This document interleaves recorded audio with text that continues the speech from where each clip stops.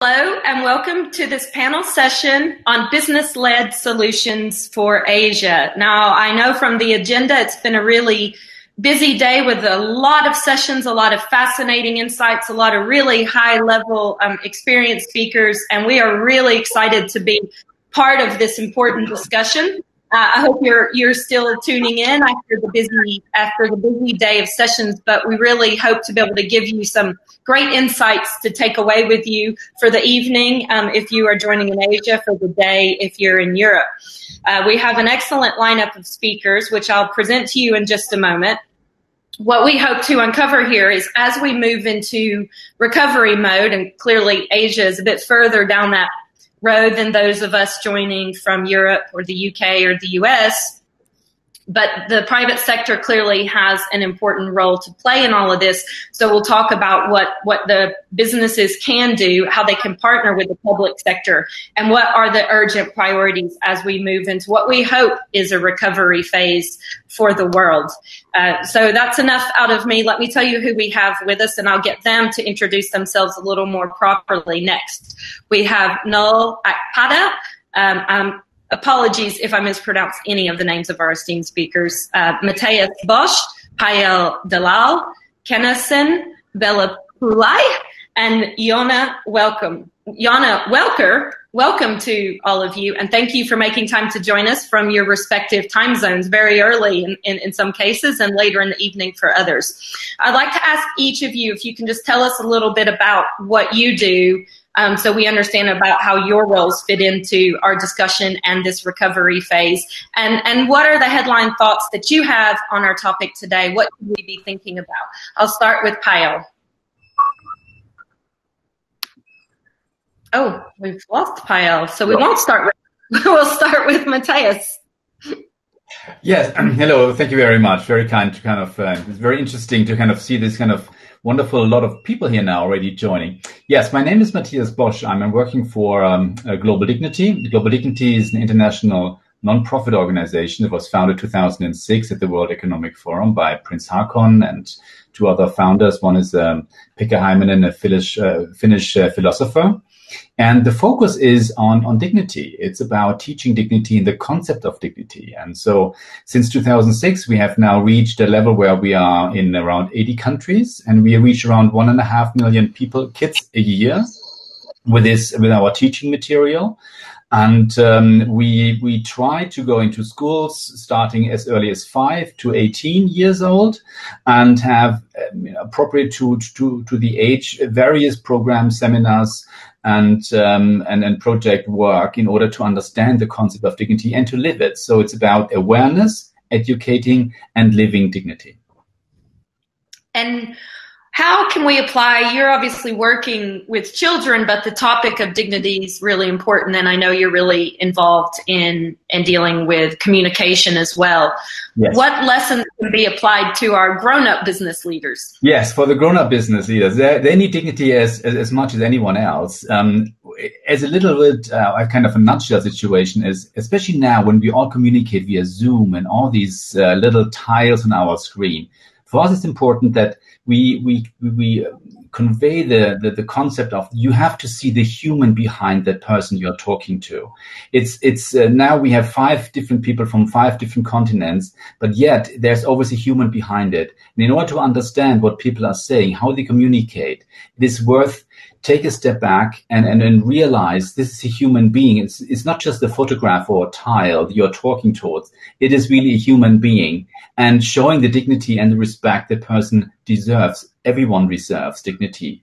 And that is a little bit of a reset for our own behavior to realize this and then start our communicating before we start talking, realizing these are humans we are talking to, and we need to kind of see them as a human being before we interact. That's a little bit takeaway. That was a really important takeaway. I just want to say right now, I'm receiving a scary message that my internet is unstable. So in case the very worst happens and I briefly disappear, I want to ask you to just carry on with our discussion, but we'll hope not. This is the life we're living now, reliant on our technology. Kanesan, tell us a little bit about your work and what you think we should be thinking about at this moment in time. Yeah, hi, thank you. Good evening, everybody from Malaysia.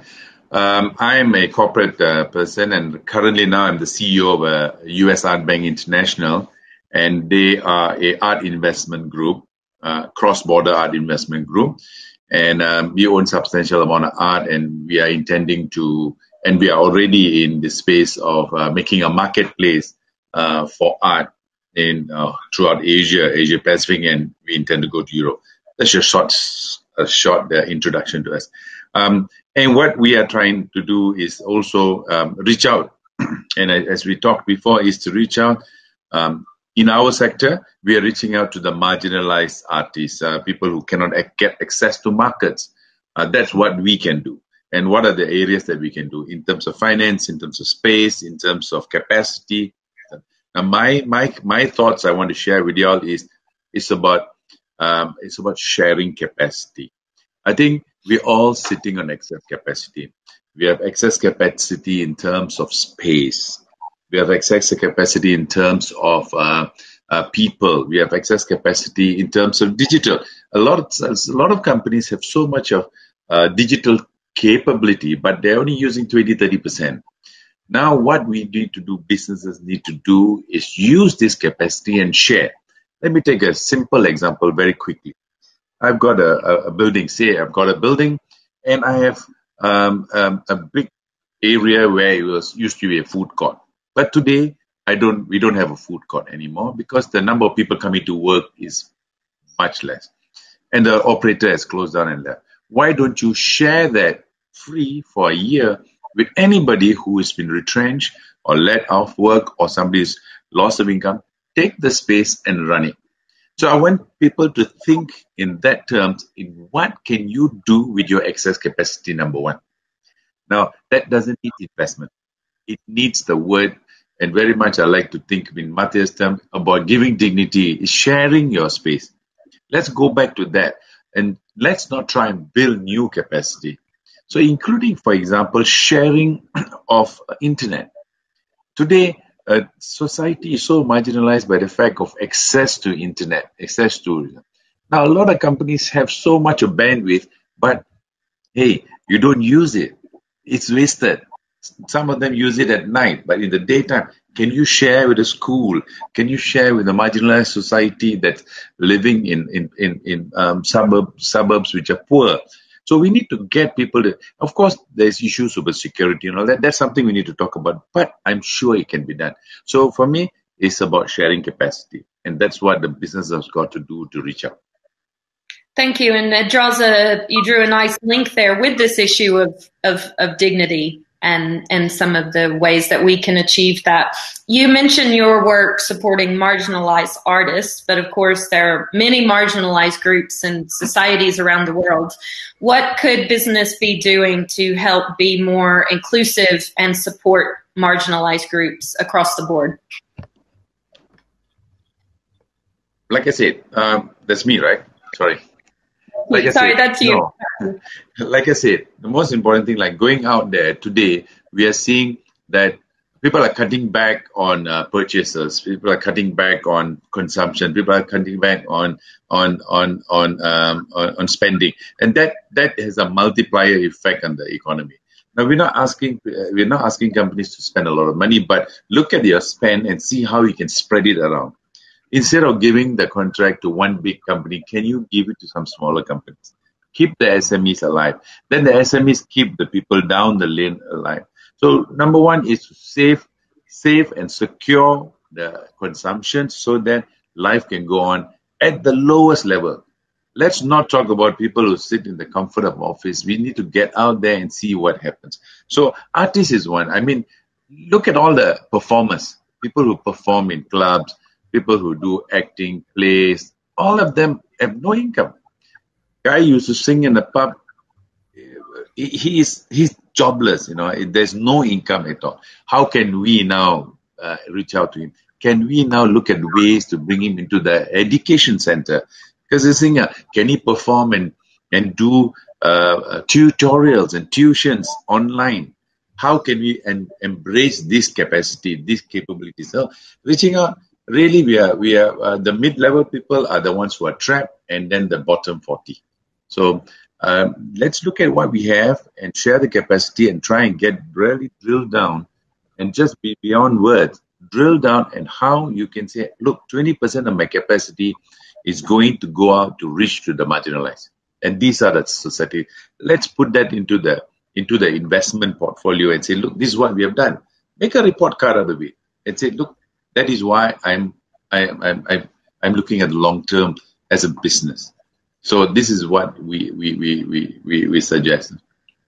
Thank you very much. And Noel, tell us a little bit about your work and what do you make of what you've heard so far, and what else do you think we should be thinking about? Okay, thank you very much, Courtney. I run a strategy and execution firm out of Nigeria, and we consult to governments and private sector organizations on how to improve on their innovation strategy. But we have particular focus in helping organizations design and implement a unique social impact proposition, moving away from regular scattershot corporate social responsibility initiatives that most of them usually embark upon. So in a nutshell, that's what we do. And drilling down into the topic for today, I would say COVID-19 has exacerbated a lot of the inequalities we have been seeing in the world over a long period of time now. And I'll give a very, very brief example to explain what I'm talking about. A couple of weeks ago, I'm sure the whole world realized that there was a bit of unrest in Nigeria around the End SARS movement. It was a hashtag that trended on most social media platforms across the globe. SARS is an arm of the police force, and for a while now, they have been dealing in a particular way with Nigerians, reported cases of deaths, murders, injuries, and all that. And the people rose up and said, no, enough is enough. SARS must be disbanded. But one critical thing I saw during the period of unrest was that people started calling out private sector organizations to be part of what was going on. It was quite shocking for most of these organizations because they had never ever felt that they should be part of a movement involving the people. And after the unrests were over, which I'm sure we all realize a lot of destruction happened, especially in Lagos and Abuja, a particular bank froze the accounts of some of the NSARS leaders. And almost immediately, there was a hashtag that was created for people to close their accounts in that bank. The ripple effect was so terrible, the officials of the bank had to come out on the media to apologize to the entire nation on what they had just done. So that made me realize something. Responsible consumerism is on the increase even as we speak right now. And a pandemic situation further makes it more critical because people now want to understand how brands can play further roles in their lives outside core functional responsibilities, outside their core functional products and services. They want to see brands play more engaging roles in their lives from a social and social and emotional and economic and health perspective. So basically, talking from an Asian perspective now, I would love to see that increased participation of businesses in the lives of people outside their core functional responsibilities. And how can companies how can they sort of get involved with this responsible consumerism and take the right stance on important issues without being caught in the middle of, let's say, political disputes? So if you take the example in the US, a lot of companies get criticized because they donated to the Trump campaign. And so you make half the country mad, you make half the country happy. When it's not a very clear-cut case or it's divisive, how could companies navigate that? Well, I think and this has been the problem for a lot of organizations. They see corporate social responsibility and corporate social investment as an add-on rather than a foundational principle that should guide the direction of any organization. So what my organization tries to do is to drill down into the hearts of the leadership of these organizations to make them understand that your engagement with society, which goes beyond your core functional products, has to come from within. It has to be driven. It has to be a top-down approach, whereby leadership understands that this is where we want to go. This is how we would like our products to engage with society. This is how we would like our brand to engage with the environment. This is how we would like our brand to engage with the climate, and all of the issues that could be affecting the consumer outside the primary product or service. And once that is designed, once that is agreed upon, the organization aggressively starting from immediately, because right now things are getting worse and consumers are getting to question brands more and more on a day-to-day basis. So brands have to now aggressively champion these courses whereby they engage society and allow society to understand what they stand for from a socio-economic perspective and how they want to engage society. And I don't think that problem would arise, especially if brands try to avoid a lot of the sensitive areas, like you said, politics, aligning with certain kinds of issues that society may not be totally embraced, on. I think it'll be easier for brands to navigate the issue that way. But whenever a brand, like you said, tries to align itself with sensitive issues, of course they're going to have problems. But I can tell you that there are a lot of non-sensitive issues that the world cares about, and brands can find a way around aligning their unique social impact propositions around those non-sensitive issues. Thank you. And Yonah, you're working in the technology space, which is obviously a connector of all these topics we're talking about, and is very central to the ways that we work now. What's your reaction to some of the themes that your colleagues here have mentioned? Tell us about your very interesting work dealing with ethical technology and AI and a lot of central topics here. And what should we be thinking about when we navigate the kind of new technology space? Yes, thank you so much. First of all, it's a pleasure to talk today because I started my journey in Asian region, and surprisingly nowadays my mission circled to this region. My work is focused on inclusive technology research and venture capital, and one of the key exploration I've made over my journey is really difficult to solve these issues and challenges we face without very complex work, so I try to solve it through at least 6-7 levels. On one hand, I'm working on foundation, which will back the future research related to neurodiversity. On the other level, I'm involved in technology, collecting portfolios of early stage startups and companies on the 3 directions. First is the future of learning and work. Second is the future of diversity. And the last one focused on the circular economy and sustainable products. At the same time, I'm trying to be very proactive, working with existing ecosystems. In particular, I'm entrepreneur in residence in 500 startups. So along with my own work, I'm trying to actually share the message with the biggest actors of the venture capital in terms of more proactivity, in terms of inclusive technology, adaptive learning, social robotics. And I'm also entrepreneur in residence in INSYNQ in Singapore. Beside that, I obviously realized we're not able just to create technology completely ignoring ethical things. So I'm involved in projects related to AI and data ethics. One of the recent ones is All Tech is Human. Is a New York-based community, is a data ethics for all. And recently I joined a community called Montreal AI Ethics Institute. So our goal is to not only create technology, but push startups, companies and unicorns like Amazon, Google, Microsoft use data, artificial intelligence, computer vision, facial recognition, specifically when we're talking about people of color, women, minorities, in ethical way, thinking about criteria behind it.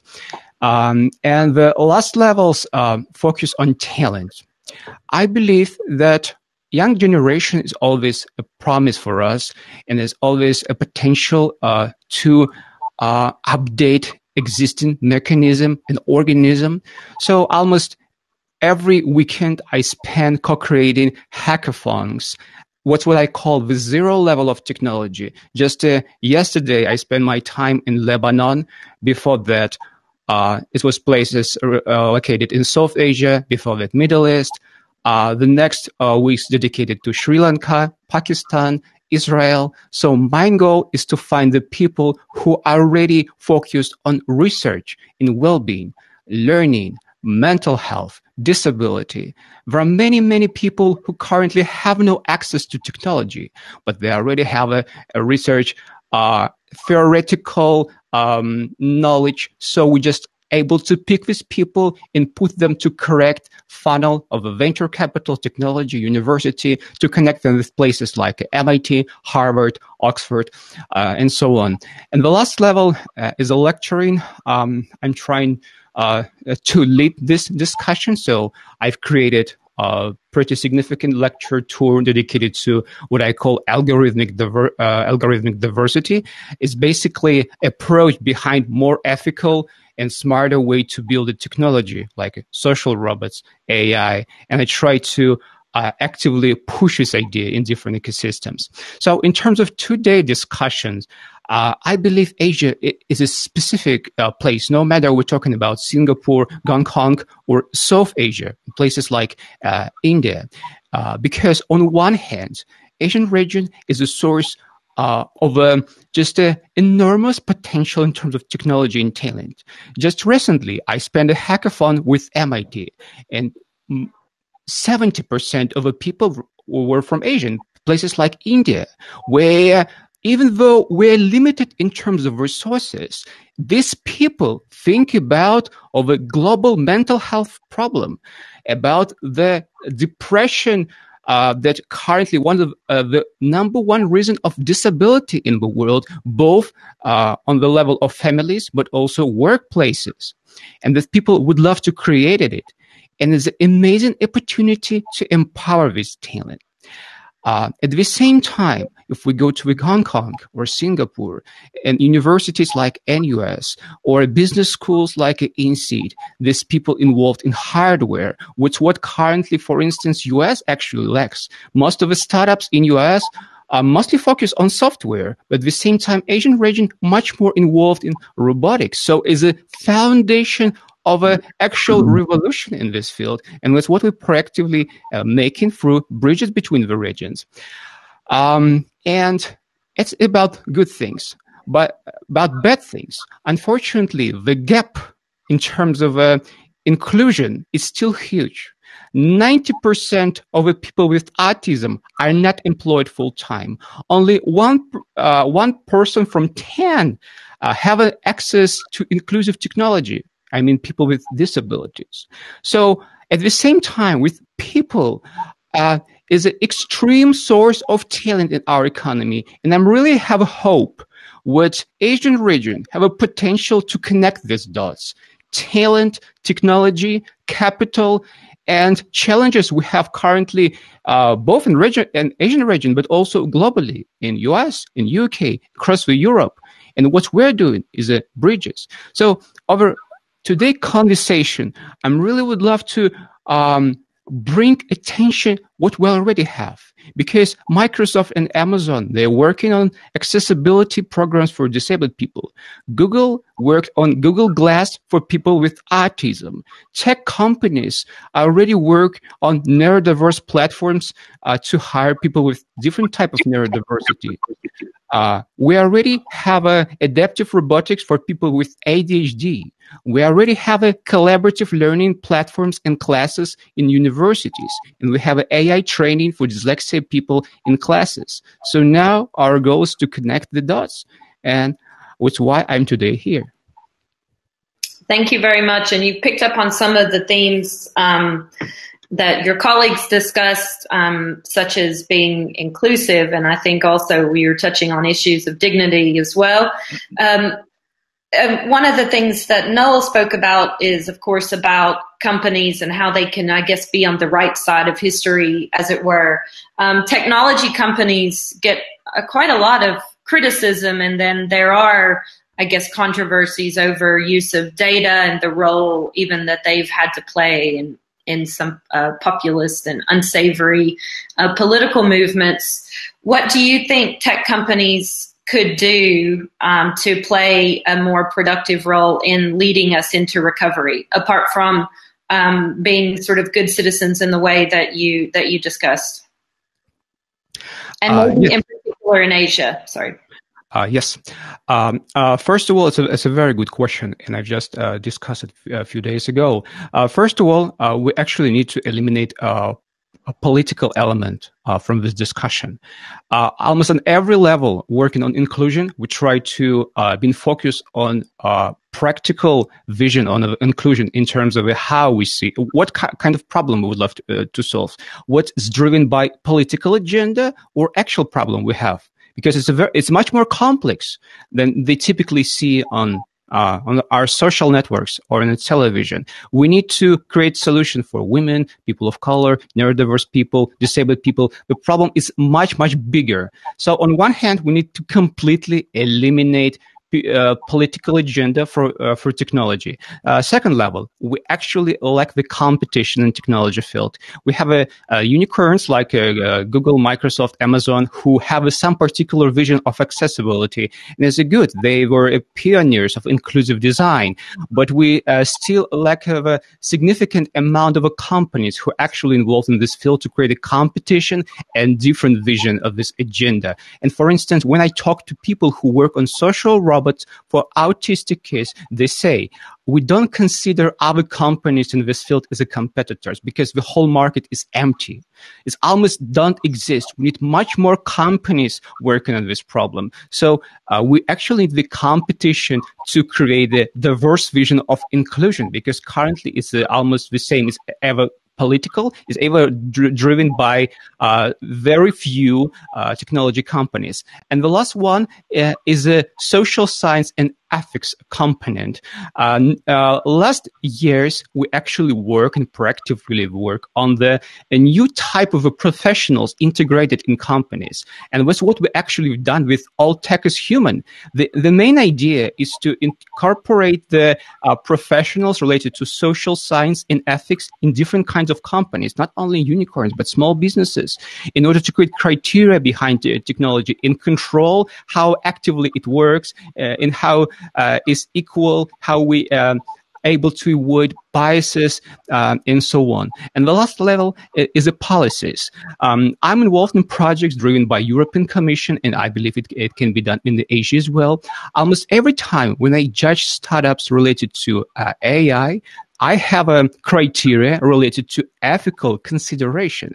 Moreover, I'm reached by organizers about how ethical companies works. For instance, I'm judge and mentor company related to dyslexia in AI training, and organizers ask me how ethical this company works. I mean, it's about actual policy in public control, and another level would help to make companies more responsible. So it's about at least 4 levels. Very complex work.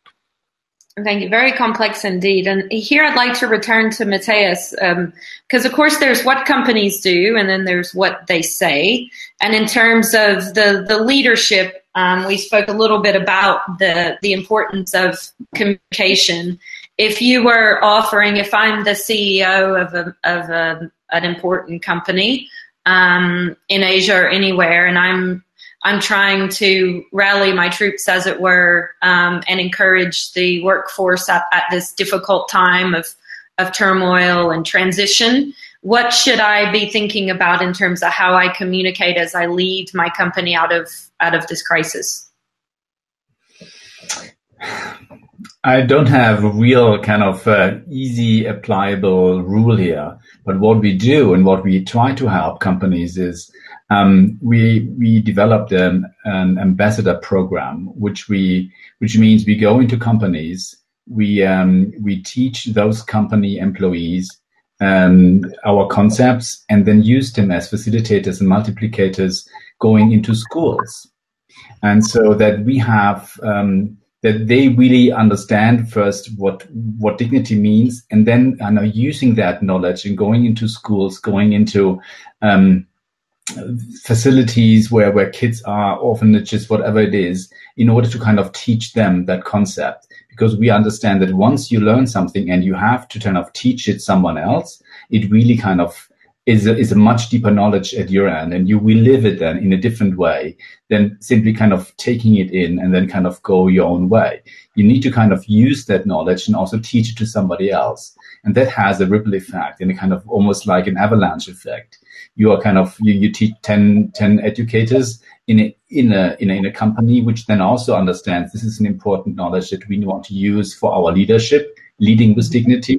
And then we take this knowledge and bring it into schools, bring it into other facilities where you are then empowering people, especially in Asia, where you have gender equality issues, empowering girls going to schools and kind of make that kind of a real topic is somehow good for the entire society. Those kind of elements that dignity applies to everyone. It's not just a few of them. Everyone has dignity. And so it's a complex approach. I mean, when you go to our website, you will find all this teaching material free, and it goes, of course, according to the age groups in the different stages. But cyber mobbing and those kind of things is a big issue these days. And so that also needs to be taught either in school or in companies, and then also kind of brought down into these various kind of target groups, let's say schools, facilities where kids are. And then we believe that this will come back also as a concept and understanding that you have a different communication policy in the company, how you communicate with each other. As I said, that you see the human behind it, especially when you have multi-ethnical groups or teams. These are things. But I see Payal is now on. I think we should kind of leave over to her. You were gone for quite a time. Well, oh, thank you. I could hear and see all of you, so I've been here the whole time. For some reason, my video wasn't showing, so folks couldn't tell I was here. So I did hear everyone speak, and apologies for the internet connectivity. But I do think it is fortuitous that I'm going last, because I think there's real opportunity here to weave all of the different comments and themes that we've heard. With Kanesan talking about the need to share capacity and the need to support small business, Matthias and his dignity. At Mastercard, we call it the decency quotient. With Noel talking about corporate responsibility and the roles corporates have in shaping purpose and really driving purpose. And of course, a lot of what Yonah was talking about around inclusion. So I look after social impact for Mastercard for international markets. So that's everything outside of the US and Canada. And as we're thinking about economic recovery, my real focus here is how we're supporting small business with the theme around inclusive digitization, right? We know small businesses are the backbone of local economies. We know that they're really hurting given the pandemic. The latest statistics I've seen, and these are before the second wave of lockdowns, was that somewhere between 40 and 70% of small businesses are at risk of failing. That has massive consequence, not only in terms of consumption, but jobs as well. And so how do you help small business? And I think one of the challenges we've seen and one of the opportunities we've seen with the pandemic is that we've seen a mass acceleration of digital. But there was always a digital divide. And to Noel's point, what the pandemic has really done is exacerbated inequalities. And that's especially true when it comes to digital inequality, right? Those who have access to digital, who have access to data, were able to weather the pandemic and have been able to survive. Those who haven't have been farther left behind.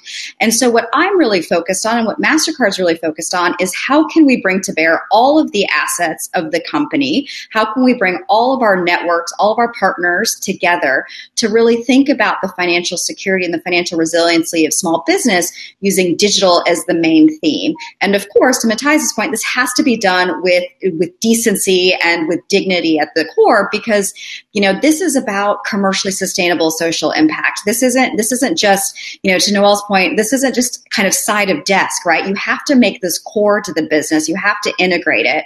And so what we're really thinking about is how we bring a global strategy that brings to bear all of the assets of Mastercard to really support small businesses, and how we really catalyze all of our partners to do so.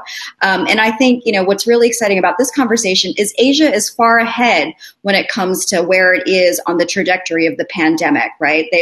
We've gone from mass rates of infection to, you know, the economy is really stabilizing here in Asia. And so Asia has a real opportunity here to lead and to kind of set the standard and the approach when it comes to economic recovery. One last thing I'll just say is, you know, we saw this when it came to kind of the microfinance sector, where Asia went first in terms of trying to figure out how to stabilize its microfinance institutions, how to digitize quickly, how to modernize quickly. And then Asian MFIs were able to talk to Latin American MFIs and African MFIs to say, here are the lessons we learned, and, you know, here's how to leapfrog in your journey based on what we've done. And so I think there's real opportunity here for Asia to not only lead the recovery, but lead from an inclusive perspective. And thank you for that, and glad you heard the discussion and are able to comment on all of these important topics your colleagues raised. Are there examples you could point to, maybe in particular in various places in Asia, of where such lessons are being applied? I know, for example, you do some interesting work in Bangladesh with digital. Yeah, absolutely. So one of the things that we have been doing at Mastercard is thinking about how you really foster and champion inclusive digitization, and how you use inclusive digitization and digitization itself as a tool for empowerment, as a tool for financial security, a tool for resiliency. So one of the things that we have been doing is looking at how you digitize supply chains, right, as a mechanism to drive financial inclusion.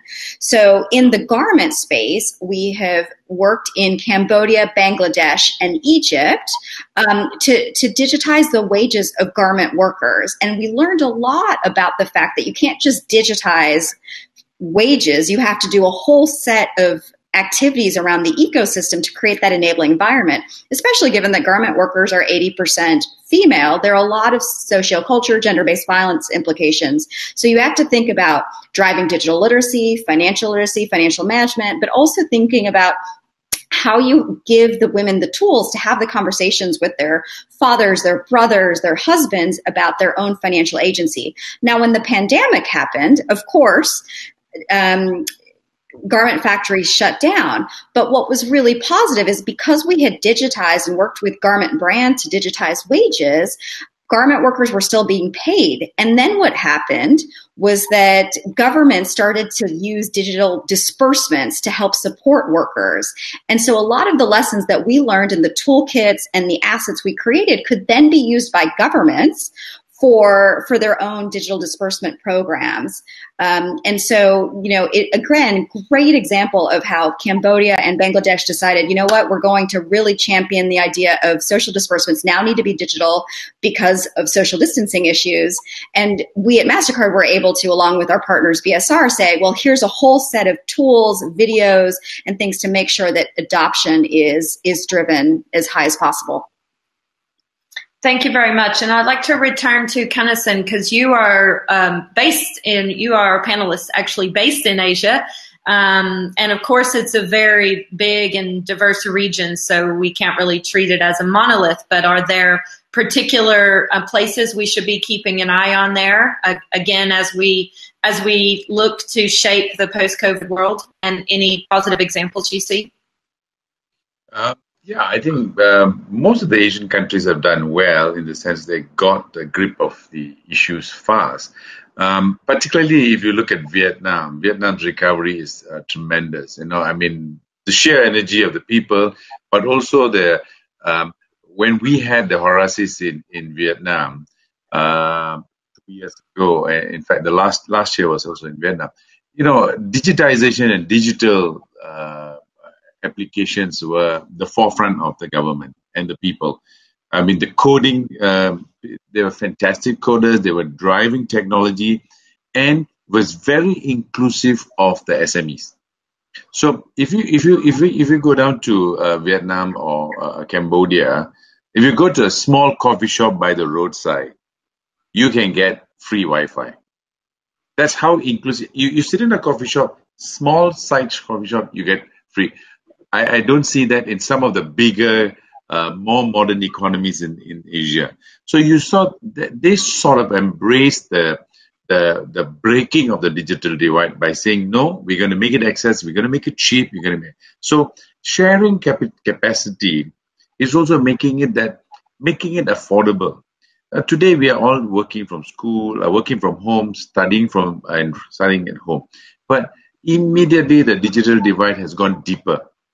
You know, the lack of data, the lack of access immediately. So companies have to step up, you know, because this is your consumer. This is your future consumer. And if your consumer doesn't grow, your business is going to be stagnant. Simple as that. So you got to reach out and say, look, okay, I got this capacity. I got this data center. I'm using 40%, 60% here.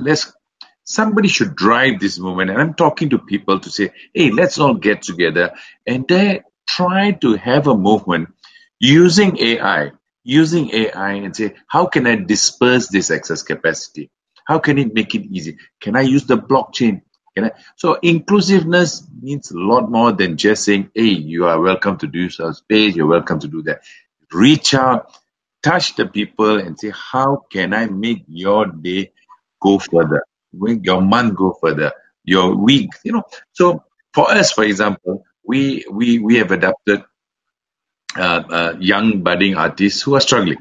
And we sort of take all their pieces and say, okay, fine, don't worry about it for the next 3 months. You know, we have taken some, and we are looking for more. And we're trying to make a marketplace accessible. Now that's the little that we can do. But there's much more we can do. So we're trying to reach out to other organizations like-minded to see how we can escalate this, create a snowball movement, maybe across all the places that we are talking about. Mastercard has started rolling. They've got the capacity. They're sharing the capacity. That's an ideal thing about sharing capacity. People must step forward. Organizations must step forward and say, look, for me, a telco in this country, a telco in any country sits on excess capacity. And it's a burnt. If you don't use it today, it's burnt. So you know every day you got 20% excess capacity. Disperse it, give it away, create the new consumer, bring them back, resuscitate them. And that needs to be very driven by really the top leadership and the thinking capacity of the different thinking capacity of giving back dignity. The dignity belongs to everybody. And I'm so excited by this because the digital divide takes away dignity of a person. You know, so it's a dignity story, Kanesan. Absolutely, that's a dignity story. What you're doing, if you are having a kind of an excess capacity and you give it to people who don't have it, brilliant. That's a real good kind of empowering people who don't have the possibility, and now all of a sudden they have access to the world. Yeah. That's a great story. Indeed, we need to do that. We need to move it. Thoughts here. We have only about 2 minutes left, but I want to ask Noel. I see you nodding along to some of what's being said. Can we have your reaction, and how well can these issues and lessons be applied in Africa, for example, where you're joining us from? Yeah. Just like everyone has said, companies need to understand what is actually going on right now, and the level of education that the consumer, currently has and is currently exposed to. A study was done by Nielsen, about 30,000 people, and it was found out that 55% of that population would rather buy from a responsible brand. And it was also found out that 60% of that population, in question, would rather work for an organization that has a clearly defined, unique social impact strategy. Now, what this means is that companies need to understand what is going on. Consumers are getting more responsible. Consumers want to buy from responsible brands. Consumers now care about other issues aside from just what the company is offering as a product or a service. They want to know that that this company cares about them at a deeper level. And companies need to understand what is going on and find a way to scope and gather information about what the consumer is currently thinking, especially within a pandemic situation that the globe is currently being faced with. Companies need to understand. They need to know. Many of them do not know. They act like they know, but they have no idea what is happening. And companies that take advantage of this information and engage with consumers on a deeper level and actually show consumers how they're impacting society. I heard about certain brands actually putting write-ups of their social impact strategy within their product packaging to let consumers understand, yes, you're buying this product, but this is how we're also impacting society, and this is why you should keep buying from us. So We're getting to a state where unique social impact propositions now becomes a competitive strategy of organizations going forward, rather than just what the product or the service offers. So I think this is what organizations need to be thinking right now. In Africa, based on the study I just cited, Africa had the lowest when it comes to social responsibility consciousness. Asia Pacific had the highest, about 60%, followed by the US and all that. So Africa is still coming up, and we know the challenges, education and all that. I'll stop here. Yeah. Thank you. No, it's a topic I wish we could go more into, but thank you for ending us on this important note and making the business case for the corporate social responsibility. And I think where you were going there at the end is Africa still has a ways to go on this metric, but it's good there are these examples. Asia probably further along, perhaps gives a pathway there. I want to say thank you very much. I wish we had more time. I'd like to come back to Yonah to talk a bit more of AI. The time goes way too fast. You all brought really unique and quite disparate perspectives to the conversation, but I think a lot of key themes here to get people thinking about as we hopefully move into recovery. So thank you for making the time to join us. Thank you to our audience for watching us. Thank you to Horasis for having us for this discussion. I hope everybody, wherever you are, stays safe and well, and we'll see you at a future gathering, either virtually or in person next year. Thank you. Thank you. Thank you very much. Good chat. Thank you so much. Thank you. Bye-bye.